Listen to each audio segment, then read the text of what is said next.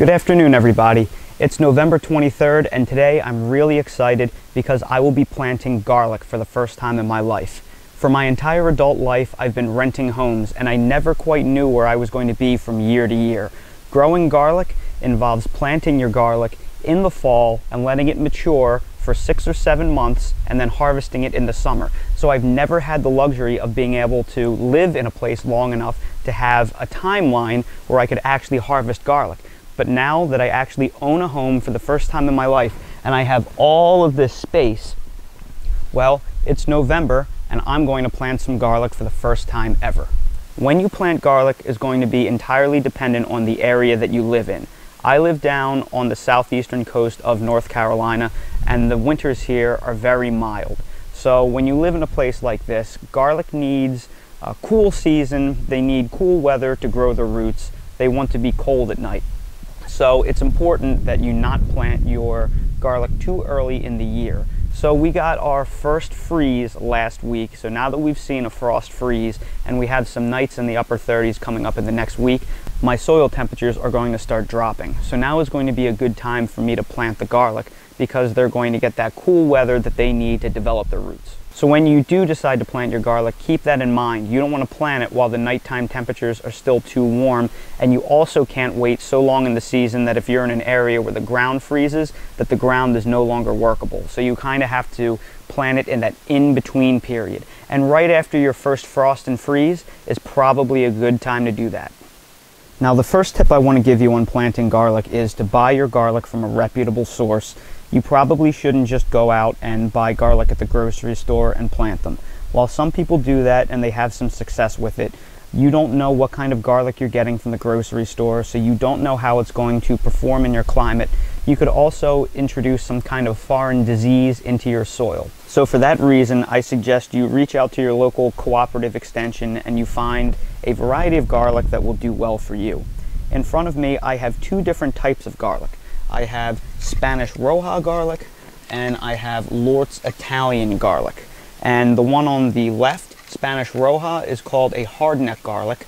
The one on the right, the Lort's Italian, is called a soft neck garlic. And what kind of garlic you grow, hardneck or soft neck, will be dependent on your climate and your preferences. I live down in Zone 8, and in Zone 8 you're probably going to have better luck with a soft neck garlic. Soft neck garlic does not require the cool temperatures that hard neck garlic requires. Hard neck garlic really likes cold weather. So if you live in the upper Midwest or the Northeast or areas of the West that sees very cold winter temperatures, you may want to grow a hard neck garlic. The soft neck garlic prefers milder winters. So it's a little bit of a gamble for me to grow a hard neck garlic here in such a warm zone. The soft neck garlic will probably be better for me. But the reason why I'm growing this hard neck garlic is because it was recommended from my local cooperative extension. And that's great because hard neck garlics are typically, from garlic lovers, classified as stronger, more garlicky garlics. So if you can grow a hard neck garlic, you may like the varieties better. However, I will say this Lort's Italian garlic has great reviews. For a soft neck, it's supposed to have that really great, true garlic, keep all the vampires from miles away garlic flavor. So I'm excited to see how both of these perform in my area. So the first thing you need to do is, once you get your garlic cloves, you have to break them all apart. You have to break the bulbs apart into the individual cloves because that is what you will actually be planting. And when you break these apart, you only want to plant the larger cloves. The larger cloves are going to give you a much nicer, fuller head of garlic. The smaller cloves you're just going to toss, or you're going to throw them in the compost pile, so they're not going to do anything spectacular for you. So right here, this is an example of a fantastic clove that we're going to plant. Now this clove of garlic right here, when you orient it, you want to orient it with the garlic pointing up towards the sky. This is where the green growth is going to come out and drive up towards the sun. This right here, the base here, this is where the roots are going to grow out of. So always orient your garlic pointing up towards the sky.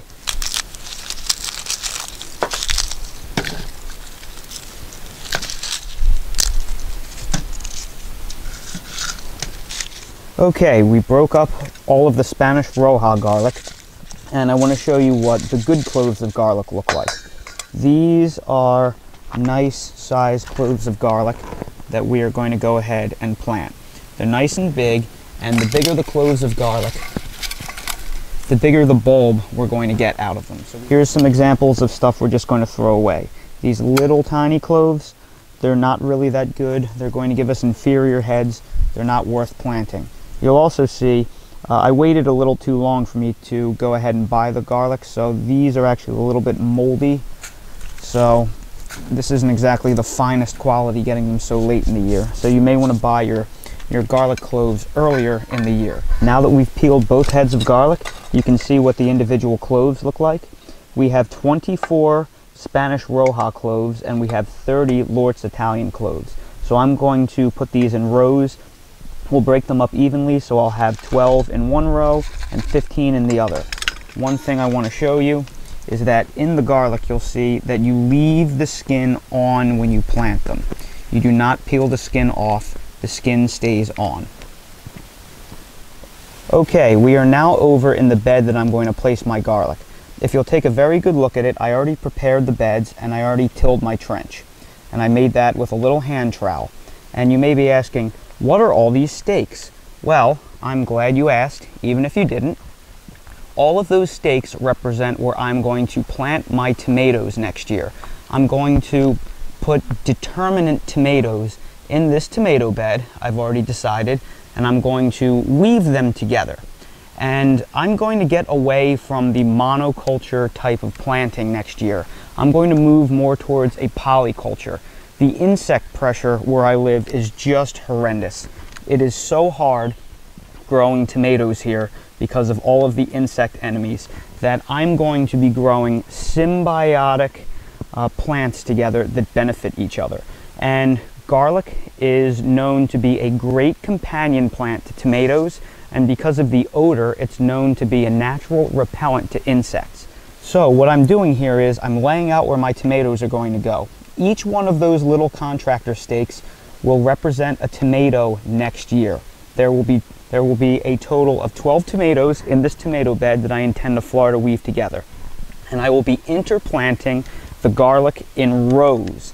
And this is where the sun comes and rises every single day. So I'm putting the rows in for garlic in such a way that tomatoes will not shade the garlic out. So what I'm going to do next year is where I plant my tomatoes, I will be mixing them in with garlic, basil, and marigolds because they are all known to repel different types of insects. I'm tired of using chemicals, even organic chemicals, and I want to set myself up for success by interplanting naturally pest-resistant plants, and hopefully that will keep them away from my tomatoes. Okay, you see the trenches that I dug. These are about 2 inches deep, and that's about how deep you want to plant garlic. Now, when we plant our garlic, the very first thing the garlic wants to do is grow roots before it grows anything else. So I'm going to coat all of my trenches with bone meal because it is a fantastic source of phosphorus, and phosphorus encourages root development.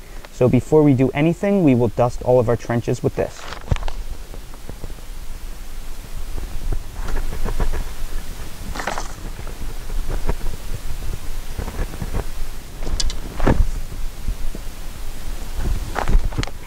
Now that we've dusted all of our trenches, we're also going to put down a handful of an all-purpose 555 or equivalent fertilizer. This is a Job's Organics 444, I believe. So it's very balanced.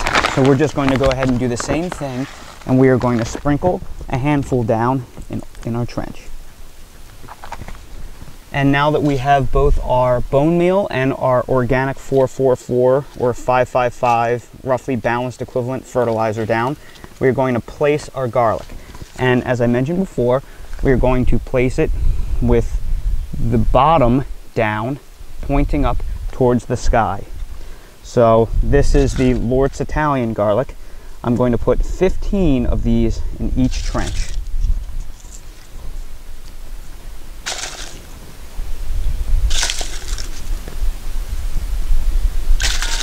And as luck would have it, sometimes things don't work out exactly according to plan. There's no way I can possibly fit 15 of these cloves in the trench. I can only fit 9. So if you see what this looks like, I'm going to have to go ahead and add another trench, which is not a problem. I have plenty of room in the middle that I didn't dig out, so I overestimated my spacing. If you'll see, you'll basically need probably 3 to 4 inches of spacing in between each clove, because if you figure it's going to grow into a 2 to 3 inch clove, you're going to have to space them apart at least 3 inches in order for them to have a radius of 1.5 inches each. Okay, all of the garlic is in. The first 3 rows is the Lort's Italian. You can see the spacing and what that looks like here in the first 3 rows. It's about 3-inch spacing a clove. The next 2 rows are Spanish Roja, and you can see that right here.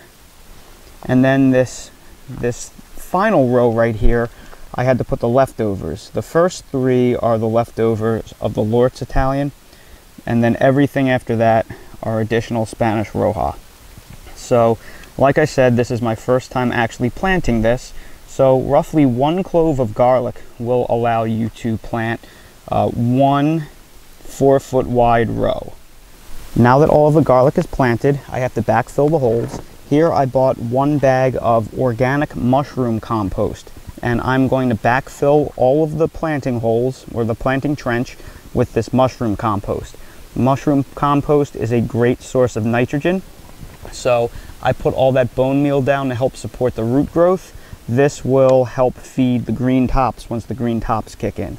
And it's a very, very slow releasing form of nutrients, so it's not going to promote the garlic from growing too fast. So I'm going to avoid using any kind of quick release soluble fertilizers.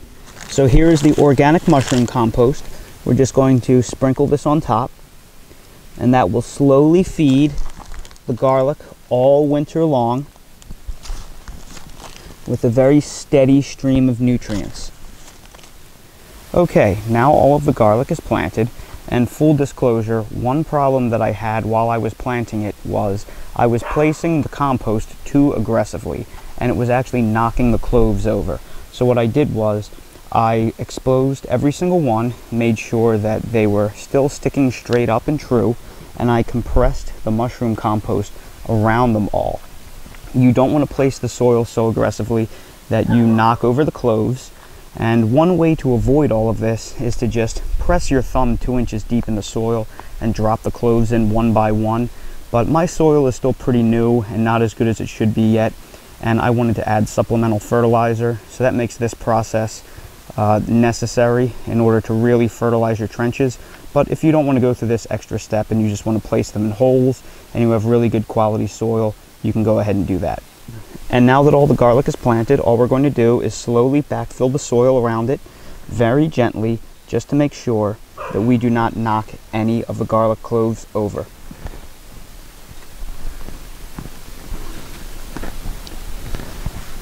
And then press down each trench, firmly but gently.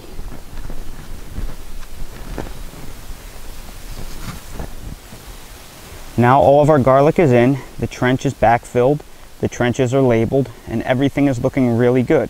So there's just 2 things that we have to do. The first thing we need to do is mulch on top of them with this natural hardwood bark mulch. And this is a very, very important thing, and it's often overlooked by gardeners. Most gardeners, they come in the spring, they plant their crops, they harvest their crops in the summer and the fall, and then they rip them out after the frost, and then the garden beds sit empty all winter long, and the soil stays exposed all winter long. And that is a problem, because although the sun is not as strong in the winter as it is in the summer, it still is beating on the soil for 12 hours every single day. And sunlight, especially the ultraviolet rays, are baking that soil, and it's killing the top layer of that soil. What we need to do with all of the beds that we are not currently using, we need to cover them with something, because if we do not cover them, that sun is going to sterilize the positive microbiology in the first inch or 2 of that soil, and it's going to deplete it, And when you come back in the spring, it's going to be beat up soil before you even begin to use it. So I'm using hardwood mulch to cover up all of my soil, because if you see this right now, all of that soil will be exposed. This garlic is going to be in there until June or July, and I can't have the sun beating on that garlic, beating on the soil for the next 6 or 7 months, killing all of the microbiology in the first couple inches of that soil. So I will be mulching this bed and every single bed that does not have things growing in it. If you look, a lot of these beds are in use. The beds that are in use, I can't quite mulch yet, but once I rip things out, I will put the mulch down. And you don't have to go out and buy shredded hardwood mulch. You can buy pine straw, you can buy wheat straw, you can plant a cover crop like some kind of winter hardy grass or some kind of nitrogen fixing green. Just have something here that covers up this very, very precious soil, so the soil doesn't get depleted all winter. So I'm going to put down about 1 inch of mulch so I can't see any of this soil at all. And here is the bed after I put about 1 inch of the shredded hardwood bark mulch down. It's not a very thick layer, but I'm going to come through and probably thin it once it decompresses, because right now it's really fluffy. The garlic should have no problem poking through only about 1 inch of mulch. So now that the mulch is down, the final thing I have to do is simply water in the bed, and this little mulch layer on top will do many good things for us. It will insulate the garlic in the event that we get an unseasonably cold freeze. It will retain moisture to allow even moisture while the garlic is growing. It will protect the soil from the sun, and it will continually decompose throughout the year and slowly feed the garlic and the rest of the soil, as well as attracting beneficial microbes over the winter. Everyone, thank you so much for watching today's video. If you haven't already, please subscribe to the channel for future updates and more videos like these. If you like this video, please hit the like button.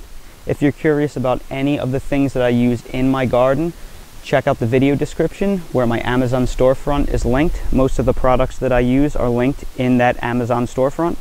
Thank you all so much for watching, and I hope to see you all again next time.